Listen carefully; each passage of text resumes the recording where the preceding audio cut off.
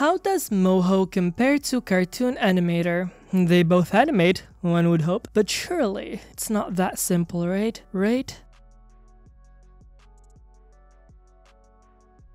We are all aware of how ludicrously expensive animation programs tend to be, with prices that easily surpass the 4-digit mark. If only there were a program that was more affordable yet still delivers a good enough experience. Oh, would you look at that! Moho debut, aka the standard version, for only $60 US. How convenient. Deservedly though, the pro version is just shy of $400 US, and you only need to pay for it once. Keep in mind though, prices may fluctuate by the time you watch this video. Before we properly begin here, it is worth noting that Moho is vector-based. It's primarily made with puppet animation as its primary focus. Everyone got that? Good. Upon launch, you will be met with a stock standard interface. If you are familiar with other animation software, then you should find it easy to navigate. You get your draw space where you illustrate, tools and menus along with a timeline. Despite what you might expect from a vector-based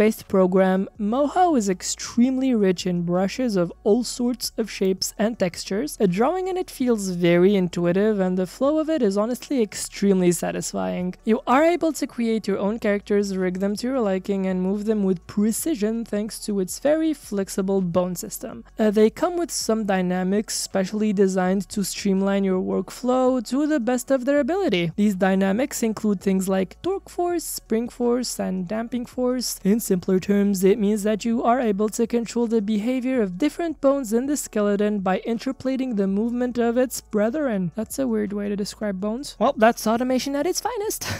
These features generally reduce the amount of logistics to worry about. You may also give a model some hidden limbs that you can easily switch to your own convenience, which can make foreshortening and more complex angles and poses easier to tackle. Moho also has what is referred to as quad meshes that will allow you to distort and animate flat images with extreme precision. It also comes with Photoshop support, so you will easily be able to import images directly from Photoshop while preserving all the layers. This means that you can have a much easier time rigging. You can even make those fancy animated splash illustrations. Last but definitely not least, Moho has a built-in physics engine, which again will make animating things blowing in the wind or being affected by their environments much easier. To sum up, Moho is a very affordable program that offers a comprehensive experience that can fulfill a wide array of niches and visual styles.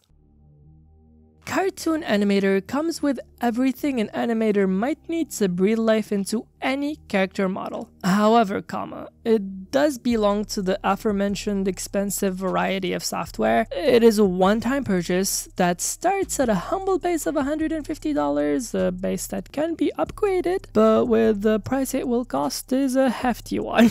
This is mostly due to it giving access to the highly expensive motion capture technology. Its price naturally inflates to about $3,000. Again, prices may fluctuate. These upgrades include facial motion capture features compatible with webcams and iPhone cameras, which have some of the best facial recognition in the market. It may also be used for full body mocap as well. The interface is also simple enough to wrap your head around. It's mainly divided into your standard workspace and your asset manager. The latter is where you can find most of its unique features, including, but not limited to, an auto lip-syncing generation system that can directly interpret audio into mouth movements on your model. It has a very precise spring system that takes advantage of a physics engine, much like Moho, to interpolate the movements of your entire model based on the movement of a single bone. We've done this song and dance before. It also comes with a free deformation tool,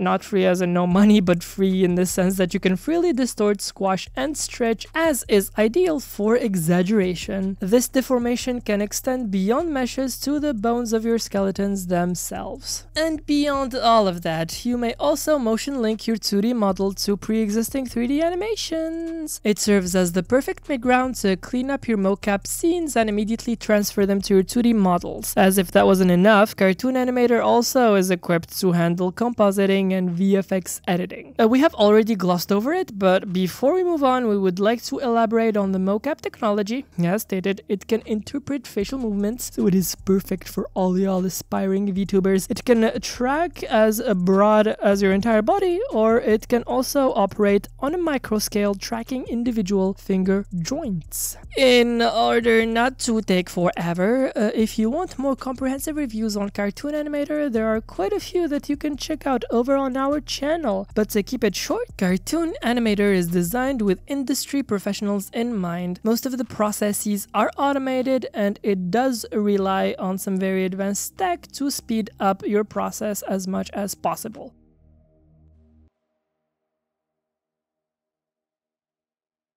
On what is probably a more relevant note, how easy are they to use really? To be perfectly blunt, if we exclude the most basic bare-bones animation apps, no animation program is that simple to learn, especially for ones that completely switch from traditional techniques to ones more reminiscent of 3D animation. Puppet animation is a whole different skill set from traditional animation, and both Cartoon Animator and Moho are tailor-made for that. All that was a convoluted way of saying using these programs to their fullest potential will require proper training. Now, when you surpass the initial learning stages, all of the automation and the innumerable features both programs possess will pay off in dividends, since, as mentioned, they are tailor-made for streamlining and speeding up the animation process significantly. So, with all of that said, a Cartoon Animator definitely takes the cake for harder of the two to master, assuming, of course, that we are talking about the complete package, add-ons and all, especially since to get the most out of its mocap features, it will also require a modicum of hardware know-how, and that's besides the sheer amount of functions the program already has. And again, here we are considering the programs themselves, not the skill sets needed to take full advantage of them, such as rigging and whatnot.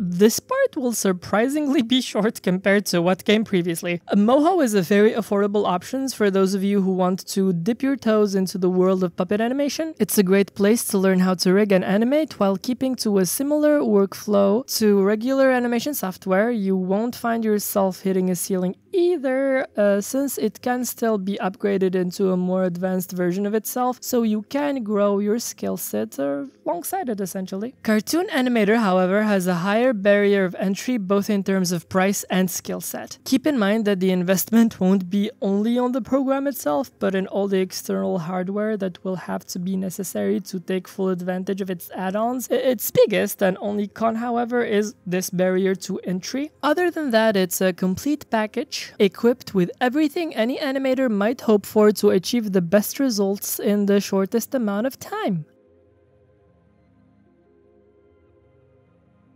Okay, so every versus video we do here has a lesson to be taken. And the moral of this story is the difference between software made for industry professionals, as in big studio with many trained hands working on massive production, and something that is, although capable of equally great results, is made for a more casual, less strictly produced environment that encourages self-expression and stylization above all. So, if you identify yourself in either of these categories, then the choice should be rather simple. But keep in mind that this is more of a suggestion, and you should first and foremost consider your intent and your end goal. Even if you are not hired professionally yet, it might be worth it to test the waters on Cartoon Animator and vice versa. And that is all we have for you today. We hope you found this video insightful and you learned a thing or two, or at least you had fun watching it. Did you try any of these programs? Let us know in the comments down below. Don't forget to like and subscribe while you're down there, and we'll catch you soon. So do take care. Bye bye!